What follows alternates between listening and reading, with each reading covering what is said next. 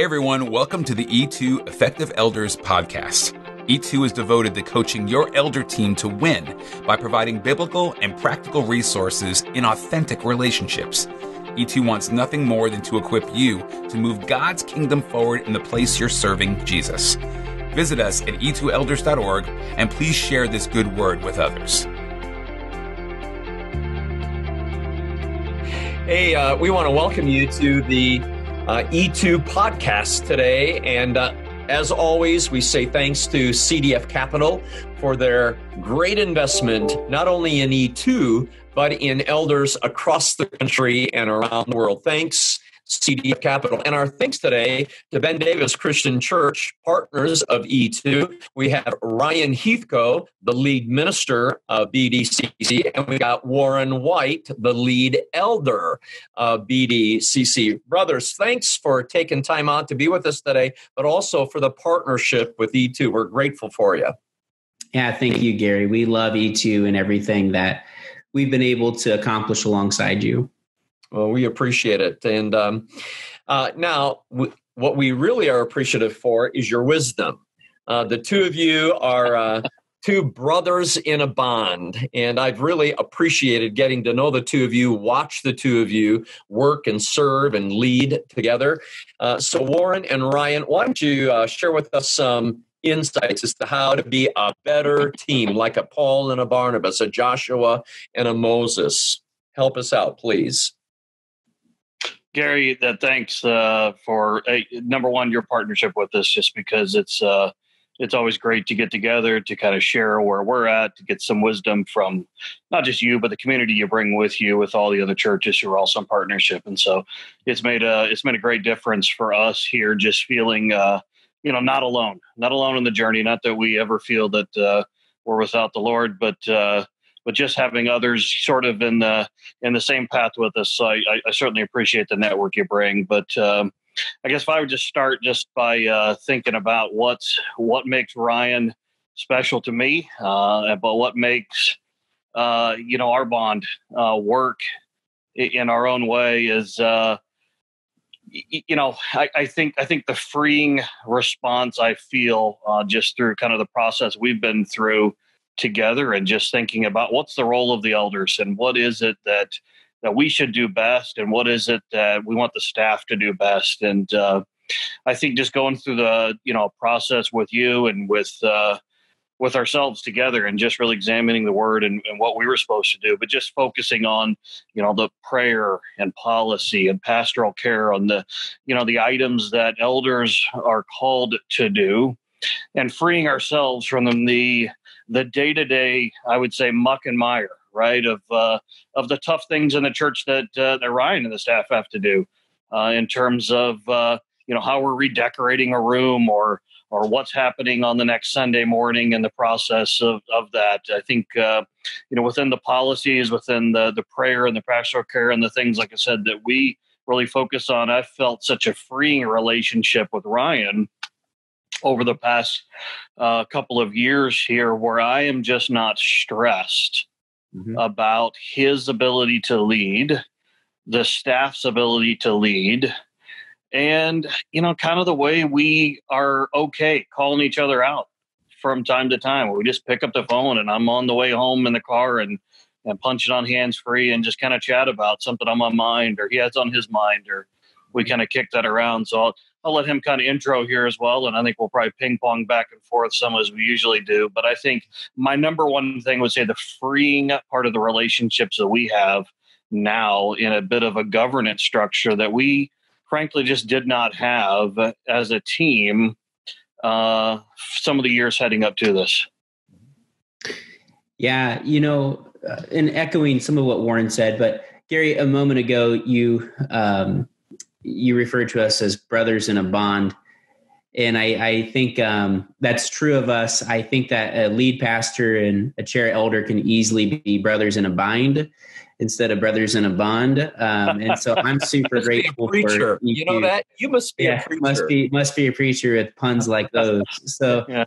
And that's what E2 does. E2 helps you sort through some of the things that I think get really good people and good leaders snagged.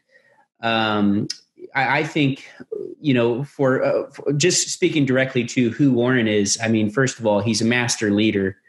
And, in terms of quality of people in the church, I'm grateful that he has both spiritual maturity that is incredible, and that his depth of leadership is incredible. I mean, because sometimes the problem in the church can be that those two ends don't always meet. Right.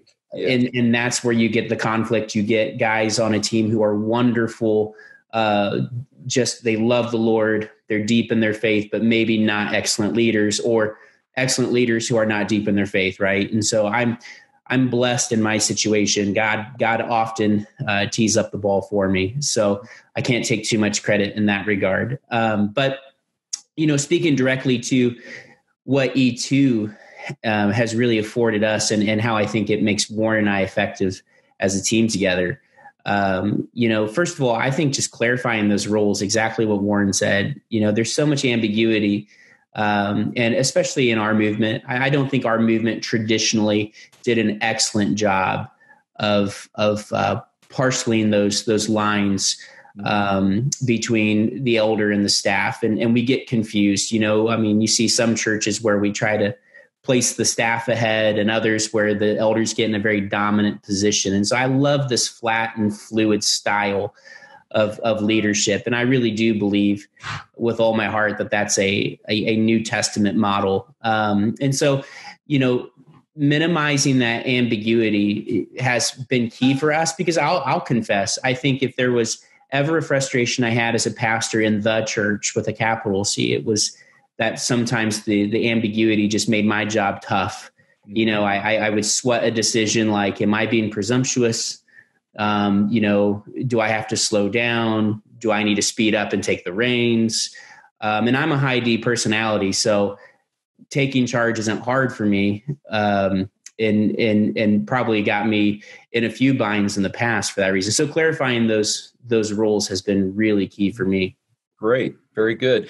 So those two elements that both of you bring up, clarifying roles. Warren, you said getting out of the weeds, delegating authority, not just a job to do, responsibility, but the authority with which to do it, and how you can trust Ryan.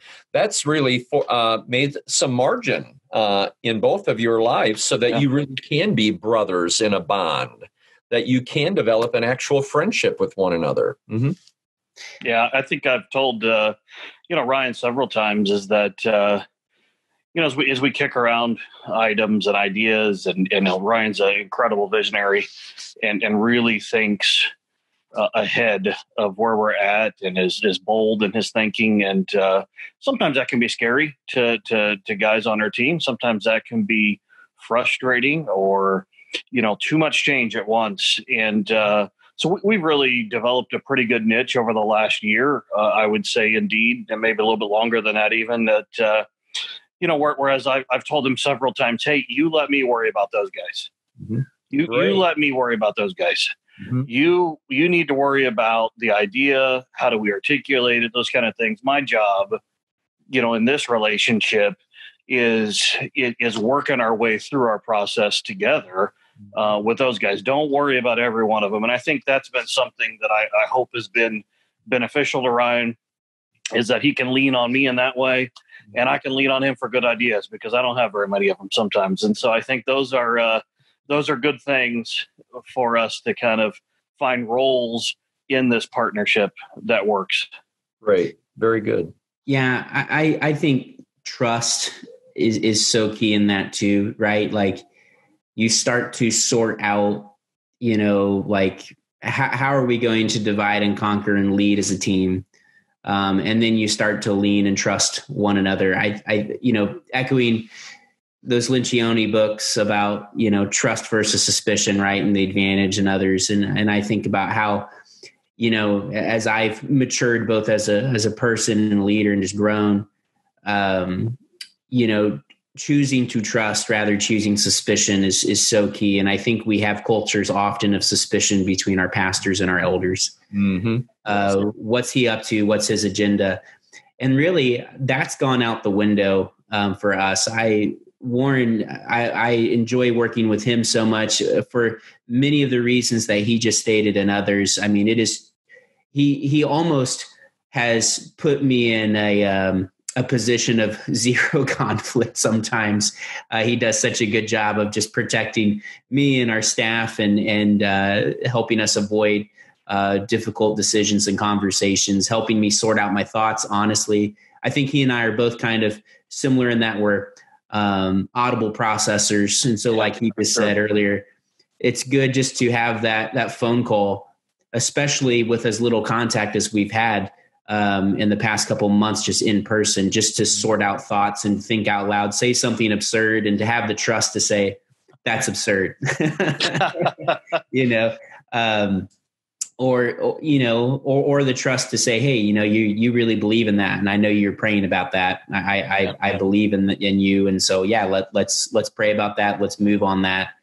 And he does such a great job of always priming the pump for me. And honestly, as a lead pastor, and I can't speak out of years and years of experience, I just can't imagine it not being incredibly helpful and advantageous for a lead pastor to have a chair guy who really wants to be on the same team, who wants to constantly clear the way and prime the pump for vision. And I mean, because honestly, I think it's a lot easier to cast vision and to think big when you have a team of elders who are beating the path ahead of you. I mean, that's a wonderful thing. Yeah. Well, we got one goal, Gary, right? Making Jesus famous. That's what we do. That's right. Yes. And I think that's what's so easy to rally around is that's the one thing we look back on and say, we just have that one principle. There's a lot of other things that we can worry about, but if that's our goal, boy, how easy it is for unity, for us to be one as Jesus and God are one. How is it we can't be one? So. Yeah. Well, brothers, I want to. Oh, go ahead. I'm just going to drop this.